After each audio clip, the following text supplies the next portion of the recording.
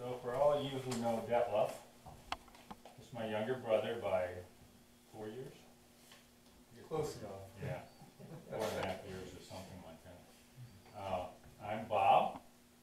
I've been living in Africa with my wife for 28 years, and it's a part of Africa that I actually get to share with you guys, because normally on the internet and other ways of sharing, yeah, might want to clip that part out when I show where I am, because, well, actually it's okay because it's all on this sheet, and if you could, somebody could distribute these, that'll give you an idea of where I've lived for the past 28 years. Yes. I am a member of an organization that is called Wycliffe Bible Translators. Has anybody heard of that? There's one. My brother, of course. It's also known overseas as SIL, which originally the founder who started it was called the Summer Institute of Linguistics. Wycliffe Bible Translators, which was the recruiting branch, started much later. The Summer Institute of Linguistics, I wanted to give you a little bit of a background on that, because it started with a Christian man who decided that he wanted to share the message that was in the scriptures with the people of Guatemala. It was just around the time, or just after World War I, that he went down to Guatemala. And his idea is, he thought, well, Guatemala, they all speak Spanish there, right? Well, he decided he was going to sell Spanish Bibles. And so he went around, his name was William Cameron Townsend, and he went around Guatemala selling Bibles, at least trying to sell Bibles in Spanish. And so he needed an interpreter in the end to actually sell Bibles. Does that make sense? He learned some Spanish himself. Does that make sense? You need an interpreter now. Interpreter in what language? One of the local languages.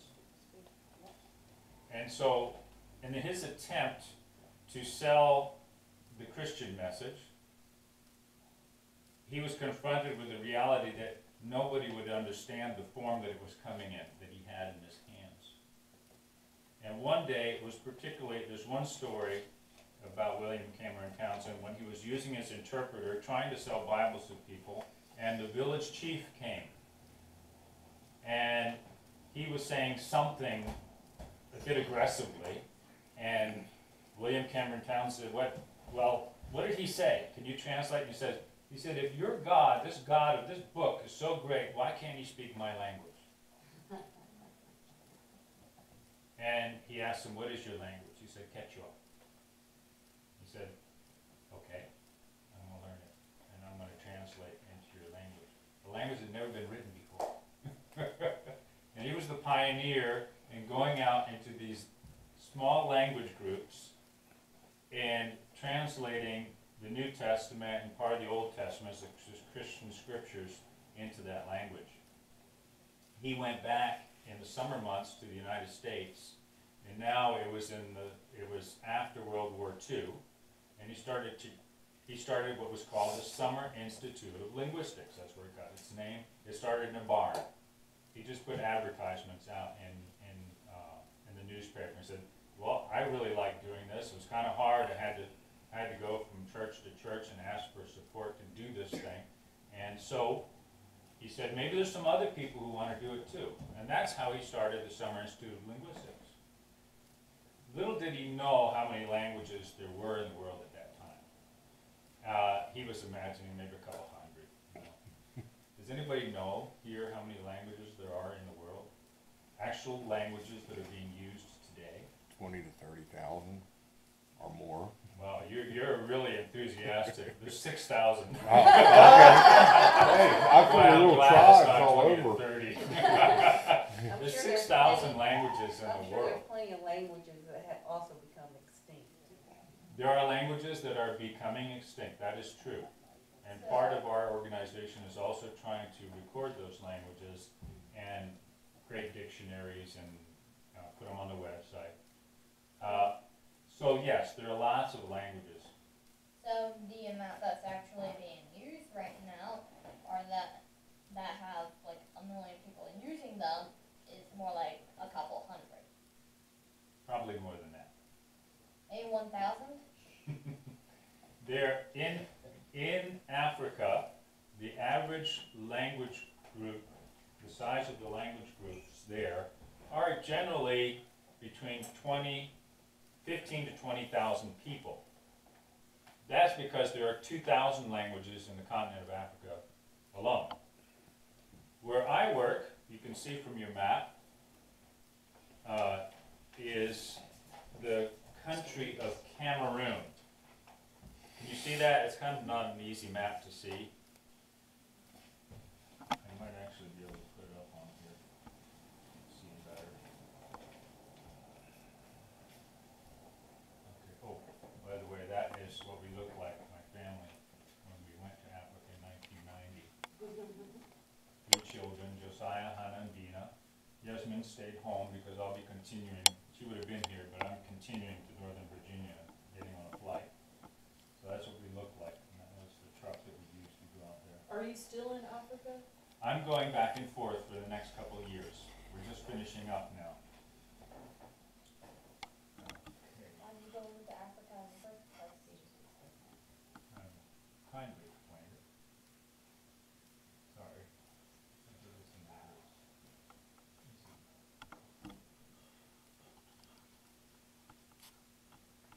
Okay. All right, there you go. So, this is the area of Cameroon, the area of Africa where I'm working. It borders the Central African Republic, Chad. The language group that I work in goes across those borders. And there's 15, like I said, it's about 15 to 20,000. Some groups are bigger, okay? Like if you go down south, there's some bigger groups there where you maybe have 1 million speakers of those languages. Okay, so you're kind of right on that. The ones that are actually common. Bob, isn't it, just quickly, isn't it true that sort of the common language there is French? Yes, in this part, down here in this part of, this is Nigeria by the way, in this part of Cameroon, there are actually 2 regions where they speak English as an official language, official government language. The rest of Cameroon is the language, the official government language is French. And that's because of the colonial things that happened there. It used to actually be German before World War I. And then the French got this part. So there's still some very old Cameroonians who remember that and can speak German. Believe it or not. Yes, I put, you can see that map of West Virginia. And the reason I put that there is,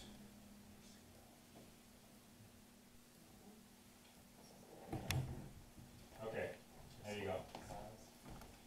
Is to show you the reality of the situation that I'm working in.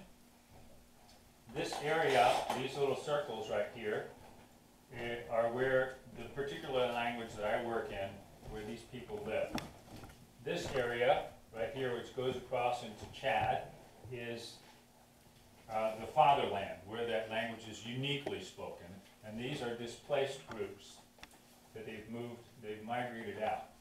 And when I first went, when Yasmin and I, my wife's name is Yasmin, when we went to Africa, I had hoped to be in one of the groups where they were more compacted, maybe within 25 miles of one, the whole language was situated within a 25-mile circumference. But instead, we were eventually assigned to a language that was about the circumference of West Virginia.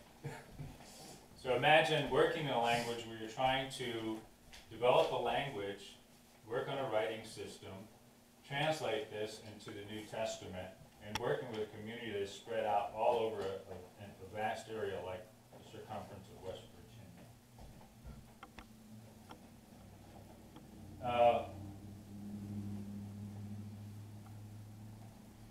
I'm going to talk a little bit about the language. I'm going to talk a little bit about myself too.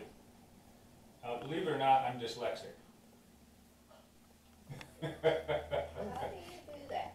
Yeah. What's dyslexic? I can explain that to you later. But for those of you who know, it's real hard to learn how to read and write, basically. And I credit who I believe in, and that is the Lord Jesus, in helping me get into linguistics, learn Bible translation principles. I mean, when I went to university, there were people who were typing faster than I could read. So, what you have in front of you now is, I actually need one of those, I think. You can look on one, is part of the book of Acts. It's one verse out of the book of Acts, and I will read it so you can hear the language. And then I will share to you the unique parts, the unique sounds of this language. The language is called Karam. Namtim bi pentakot ka njugri ke kan lau satun gerbai gonhani germbio ke bil vulkani ngersa dale kula tirife mbe kinunbam bo. That's a hard one. Eng baukuna ginyagel kumbuni hani kumbunia mi kukofe eng rimhoro tin nunweri mi ker yo tulweri mbiambio mbam vale tempuki ya munweri bam wara mi kubasai injak mai bana eri what batil kondoko ke tempuki bang bayu ndon jakweri. There are pre-nasalized consonants here, and if you can see those, they are marked in pink. Every time you say a consonant, like a B or a G, the first thing that happens is it goes through your nose. So you have, instead of B, you have mb. You hear the difference? Mb, b. Instead of d, you have nd. Instead of g, you have ng.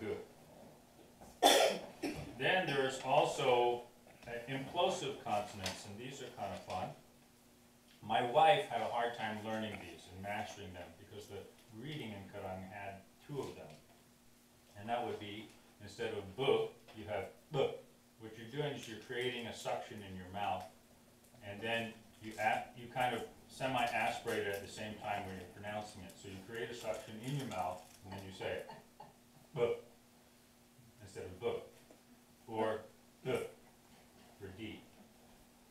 And those have, if you can see here, they have hooks on them.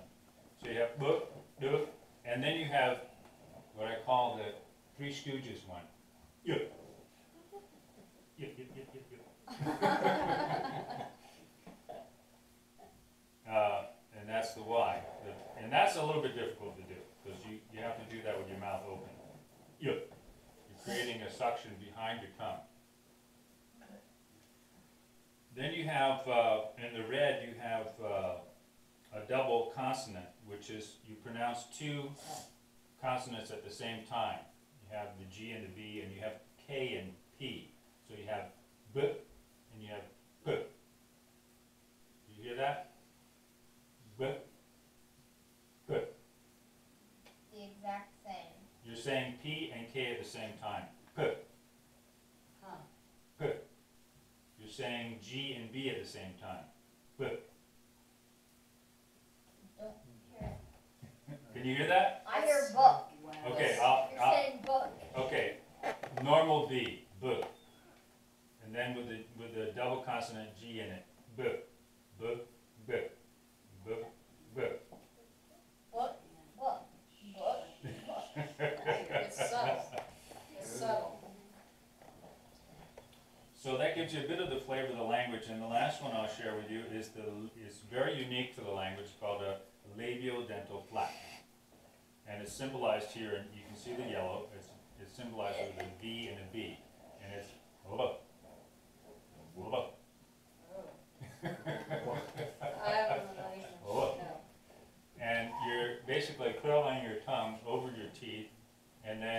you're aspirating and vocalizing, it flaps your Why are you saying no? your teeth just a bit.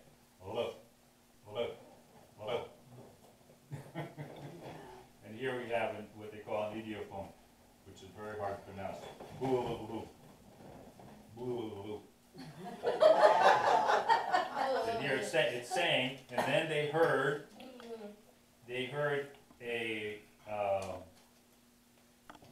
something loud, a loud noise from heaven, and then he used this idiophone. Boo-loo-loo. Boo-loo-loo. How can you do it And they with a can straight say it face? fast. I can. I can't say it fast. Okay, here. Gives you a flavor of the language. When we arrived there in this part of Cameroon, the language had already been written down because there had been already missionaries there before us who had put it into writing. And so there was actually there were literacy courses going on in the community. And this is interesting the way it turned out and why perhaps I was supposed to be there as a dyslexic. And this is the next handout. Hold on. Ugh. The hardest thing to ever pronounce. How do you say that with a straight face? Well, the hardest one was when I was studying linguistics. The hardest one I was studying linguistics. I was studying phonetics, and that was in Norman, Oklahoma. And you had to learn every single sound that had a linguistic symbol, and so you had to master these sounds. And one of the sounds was a bilabial click. You know what a bilabial click is? Bilabial flat. That's a bilabial. That's actually a sound in a language. And so I was sitting there. I was sitting there in class, and they were practicing this, and everybody's going. And I just couldn't do it. I was just laughing. And then a teacher comes up to me, and it's a woman, and she goes, "Just go."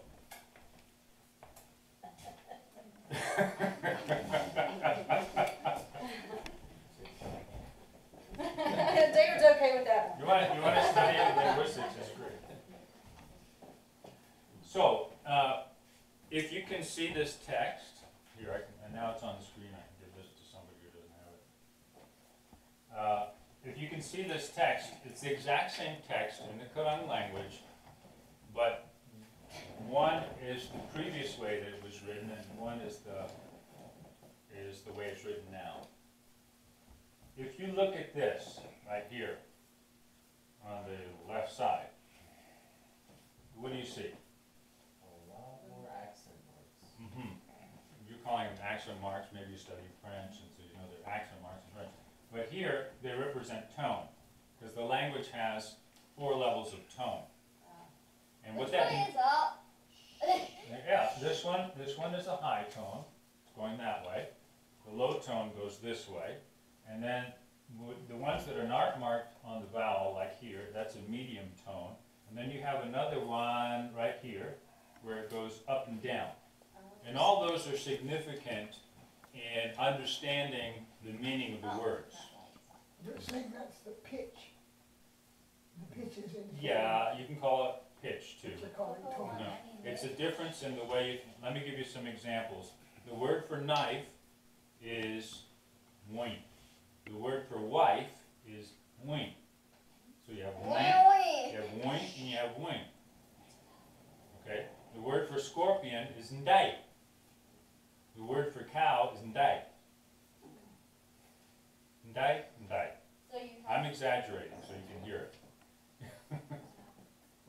And so you need to be able to distinguish these things. The problem was that the linguistic theory at the time when I got there was that if it's a tonal language, then when you develop the language, you need to write all these marks on there so people can read it. Okay? And as a dyslexic, I went in there and I looked at that, and I'm going to these literacy classes and I'm watching people trying to write this. And it was very difficult for them. And what it comes down to is that English is, if I can compare it to English, English is an intonational language. okay? That means it does have a tone in it, but it's at a phrase level. When you're asking a question, you raise your voice at the end. That's a tone shift, okay? But it's intonational in the language. It's more at a phrase level. Do we write that in English? We don't. We just put a question mark. That's our clue, okay? And so we don't write intonation in Tool English. that'll help us later. But if we did, it would be impossible to write the language, because none of us would master it. We do it automatically, or we do it by context. And so because I studied psychology, I studied psycholinguistics, and because I was dyslexic, I looked at this and I said, this is going to put people backwards in their own language, to force them to write like that. And so, by God's grace, I did a study in psycholinguistics, and we compared different writing systems, and in that we were able to prove that nobody was either reading this right or writing it correctly. And we came up with this one right here, where there's still some marks of tone, but it's very limited. It's either grammatical tone or it's just a few lexical items. And you know what happened? When we taught the literacy teachers the new system of writing, they were so happy. They said, Bob, you know what? I said, what? He says, now we can even teach the women how to write. Oh, just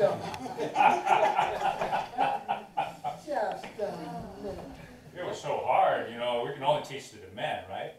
They're so much smarter. But it's true.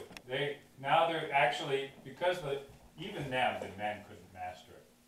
But now that it was simplified, now we can teach a lot more people. We can include women. Oh, gee.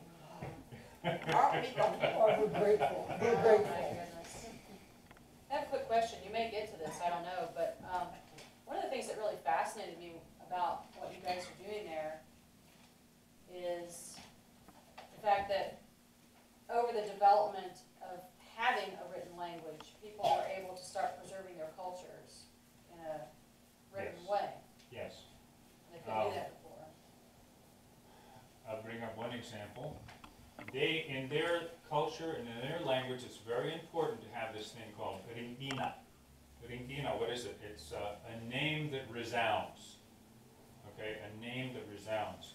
In our way of looking at it would be to have a family tree and a record of this family tree, and that your name would eventually be in that family tree, and that your children and your children's children will remember your name, and your children and your children's children are become important people, and then they refer back to you, our grandfather, who is now passed on, and that would mean that you have a ringina, because your children's children remember your name.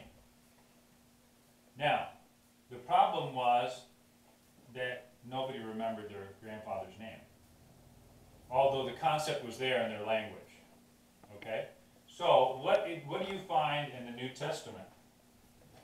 The genealogy. You find genealogy. Yeah. Right away in Matthew, you find a whole genealogy, all the way to Adam. And so when we were translating that, I used it as an opportunity to challenge them. And I said, here we're translating this, and they're going, wow, this is really neat. You know, it goes all the way back. And I said, okay, now what about you guys? Do you remember your grandfather's name? Let me ask my dad, you know, and they would kind of dig and they'd find it out. And then I started challenging them, you know, look, if you see this in the Bible, and you know it's important to your own culture, now you can write, okay? You have a writing system. And so we had a whole program where we asked them to write their village histories. And so they have 12 village histories now that they wrote, and in it they were able to investigate with their grandfathers and write down who were the people who started the villages, when did they come, why did they move there, and all the names, and they're all written down now. So that, in essence, this linguistic work that we're doing is actually concept that they have in their culture in a much better way than it had been. So they're relying orally, they can write it down and have it saved for all That's right. time. Yeah, and it's already started. Like crop stuff too, right? Um, Like, certain ways of doing things that Mhm. work better yes, farming. yes, that's right. Crops, we made some, help booklets, you know, how to apply pesticides, because they're required to do it by the cotton company and things, how to do that in such a way that you're not gonna harm yourself and things like that, for how to put, there's stuff about health too, health books and things like that, and that's one of the things that our organization does. We find a need. AIDS, that's another big one. And we put out materials on AIDS, and so that this generation now knows how to protect themselves from AIDS. Let's see. You just said something, I don't know what it was. I just wanted to go down, I read this to the group I was with yesterday, about what my wife and I went through the 28 years that we were there.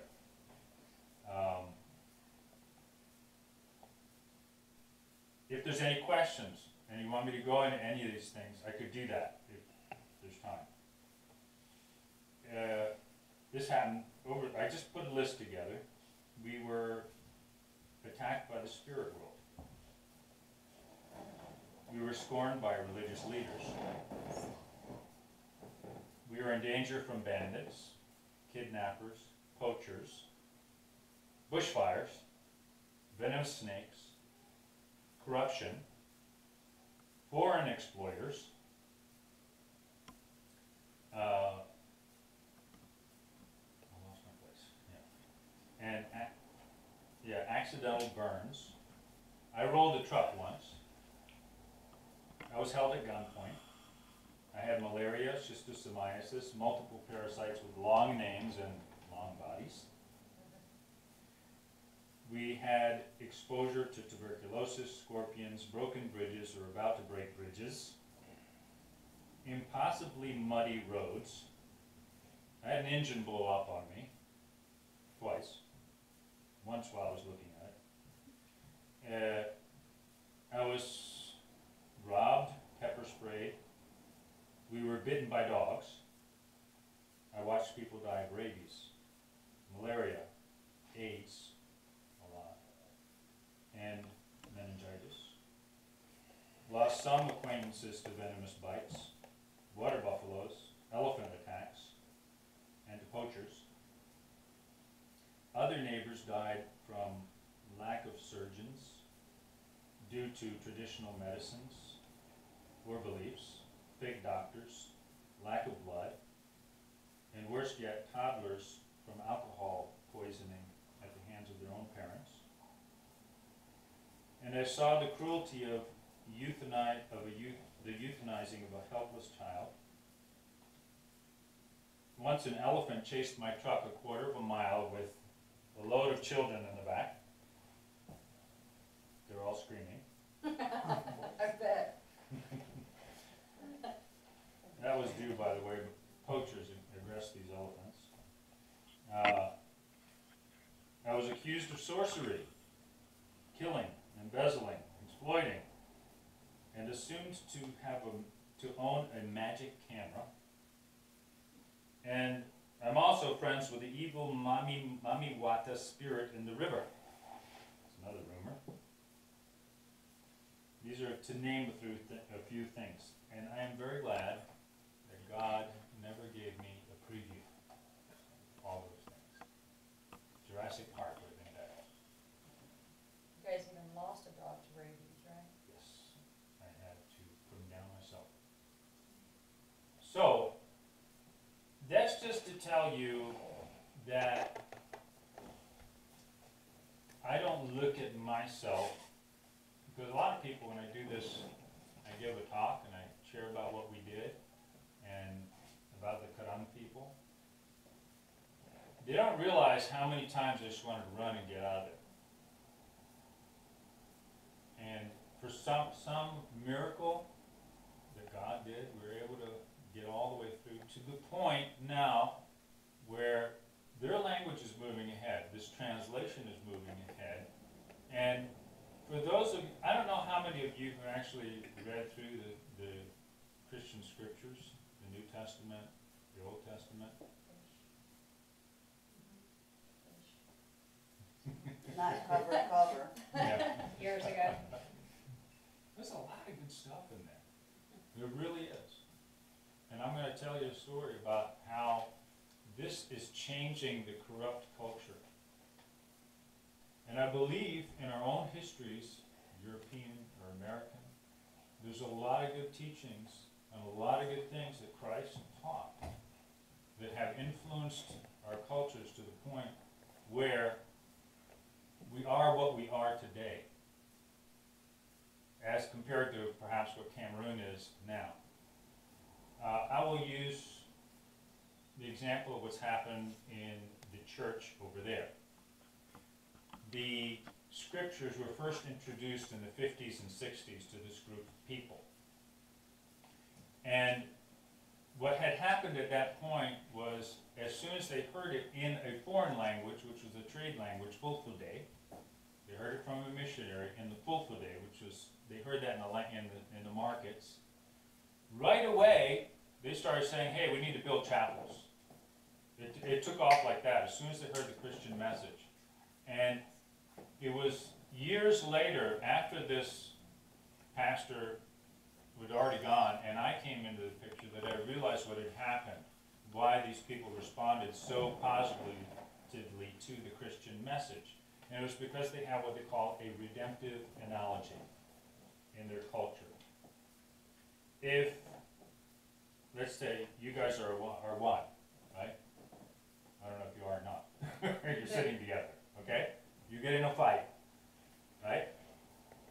And, you know, it's one of these things like, yeah, I'm not getting on this one. And she says, I'm in. Right? Well, in their culture, if there's that kind of divide between two people or two clans, two families, then they believe that the spirit world, the ancestors, are going to send illness. The spirit world is going to bring more problems into their lives. The spirit world will, for instance, give him malaria. That's in their belief system.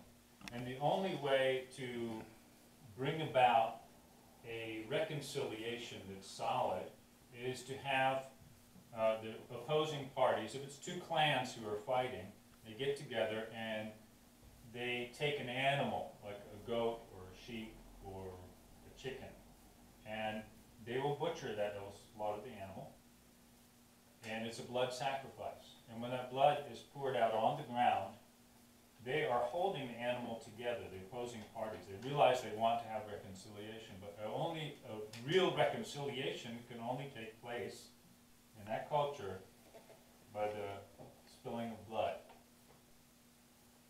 You get the picture? So here's a missionary who comes in, and they also have a concept of Ngevza, the big spirit, the one who's over all, and that's what we use for God in the translation. They have that concept, and so now they're hearing a different story. They're hearing about this man who came, and what happened? He died on the cross. And his blood was spilled.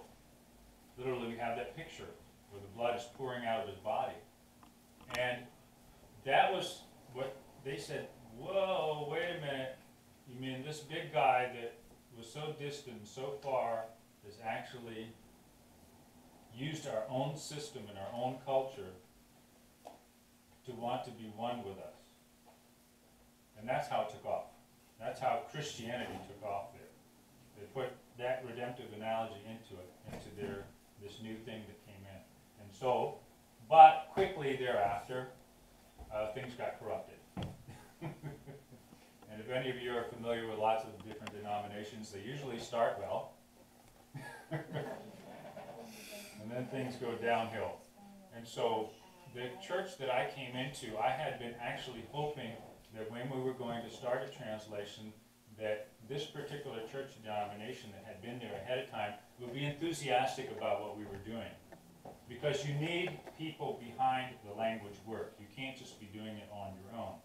And so the biggest institution that was there was this church. But I quickly realized that when I got there, that they weren't too happy about using the mother tongue. Because I went to church, and the pastor was preaching. In what language was he preaching? Can anybody guess? French? He was preaching in French. You know who understood French in the congregation? It was like the school teacher, the medical worker, the government worker over here. They all understood French. And so the pastor, he's being a big man, he's showing off that he knows French. Kind of like speaking in Latin in the old Catholic churches. Right. Some of them still do it. Right. With the motivation, we're kind of replaying, Africa is replaying the whole Middle Ages now. And this, believe it or not, is a Lutheran church out there. Okay? And so, I saw that, and then, when it came to announcement time, the pastor switches to Fulful Day. It's about politics, it's about church politics now. He wants all the men to understand. He wants all the men to understand. God's Okay? gonna blow a gasket. That has a good ending. This story has a good ending. Just hold on.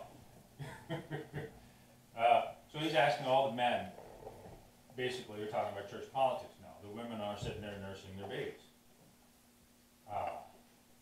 And then it comes to the announcement about providing food for the catechists who are all getting together in the village, and he switches to what language? The mother tongue, to the Karang language, because he wants the women to understand that they need to cook. So that was, when I first got into the village, that's what I saw, and I said, wow, I don't know if the church is going to get behind us on this one, because the leaders are using this as a power thing. They're using language as a power thing. So, where's the good ending?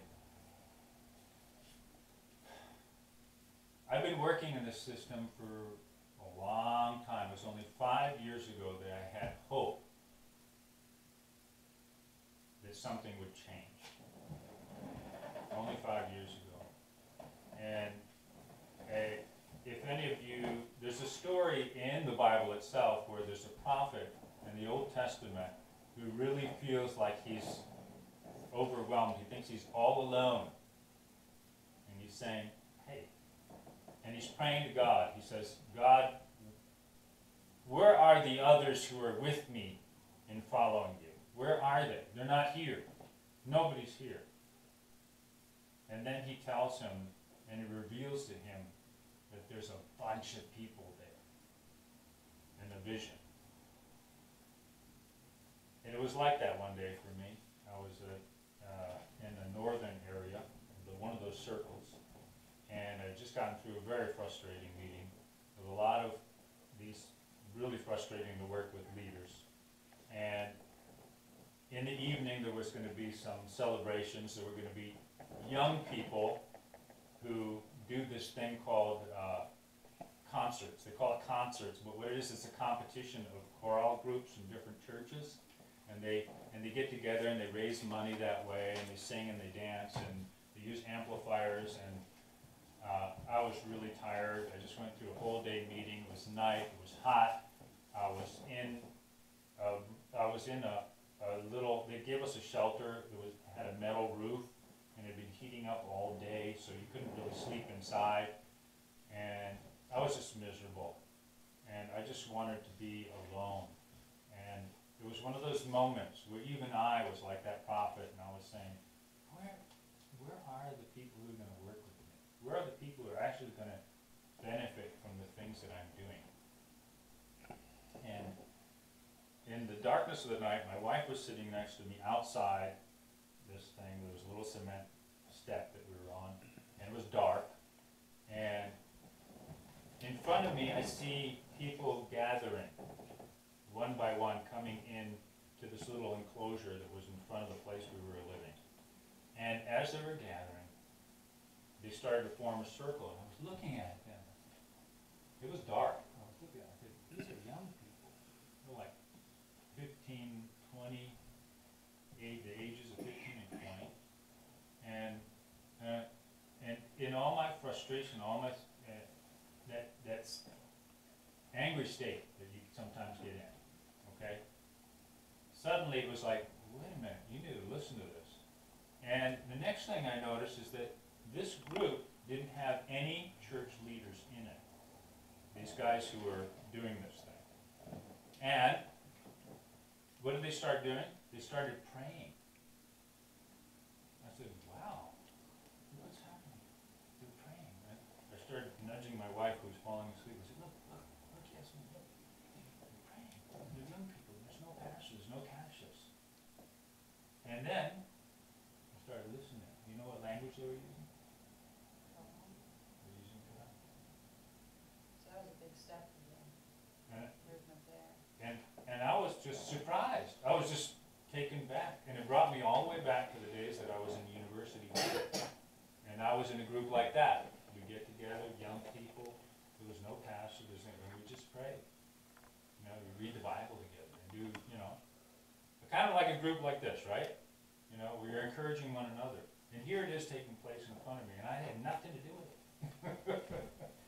And that group, later on, they started challenging the system and saying, you know, we want to use our language.